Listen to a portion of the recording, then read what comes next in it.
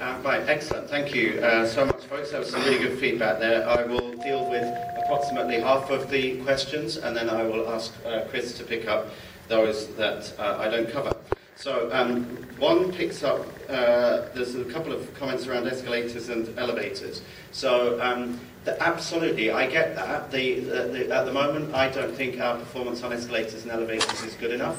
We do measure the availability of escalators and elevators against planned outages, because, you know, at the end of the day, they need to be maintained. They have quite a hard life with salt and snow and whatever getting into them.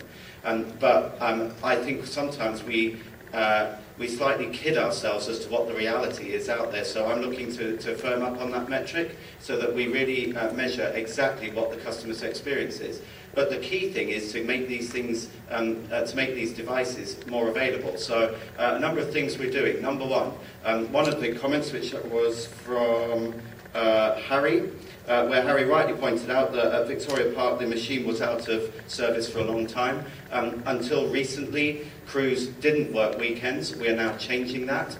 So the crews will be working on, rather than on two machines, which they currently do, so one machine is left while they're working on the other. It just seems completely illogical to us. So what we're going to do is have them focus on one machine, and we think we can more than half the amount of downtime of any particular machines. In fact, probably way more than half. We're looking to radically decrease the average time that an escalator or an elevator has planned maintenance. The other thing I'm very keen to at least explore for where we have to take machines out fairly regularly for a 2-hour safety inspection. I've challenged my team, why can't that be done at night? When the service is not running. Why do we have to do it on days, even in the off-peak? So we're having a look at that. So that was escalators and elevators.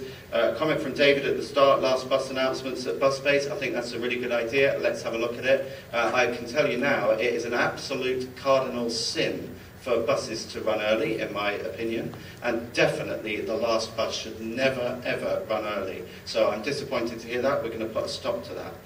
A couple of other things. Charles, you commented on moving booths away from turnstiles, the booth counters. I'm very familiar with London. I worked on the tube for 15 years, so I know exactly what you're talking about.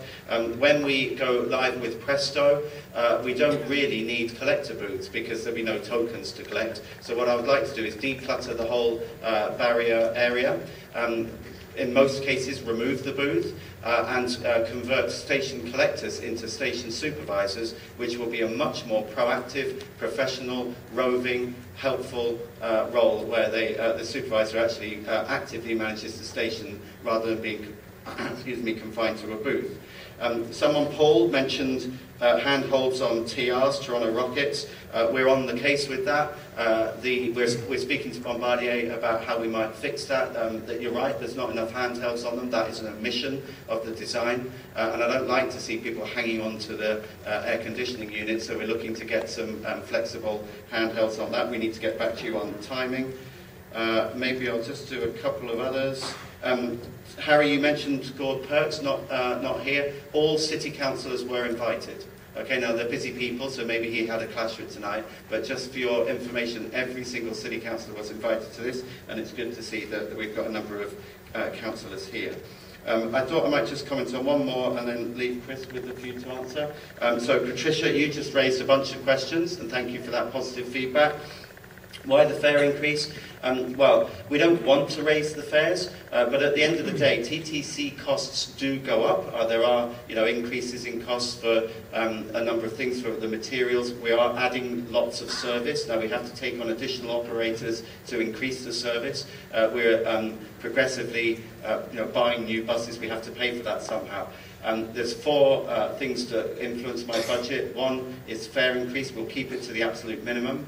2, subsidy, but I've already been told I'm not getting any more subsidy this year, so that's not an option for me.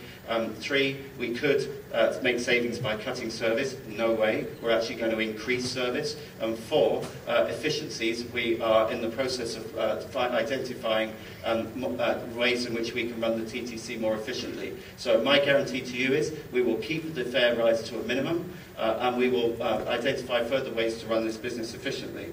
And then the final final one, again in response to you, Patricia, PAPE. PAPE will conclude finally by 2013. I did a site visit with the team there the other day, and we met local residents. It has been a very difficult site to build, and not least because we're building on an active station. If we could have just shut it, we could have had it built by now, probably built within, say, 2 years. But we have had problems with utilities, and we've also had to maintain the bus routes. It's gone on too long. We're nearly there. All the hard work is done. We're into the home straight now, so sorry it's taken so long. 2013 it will reopen.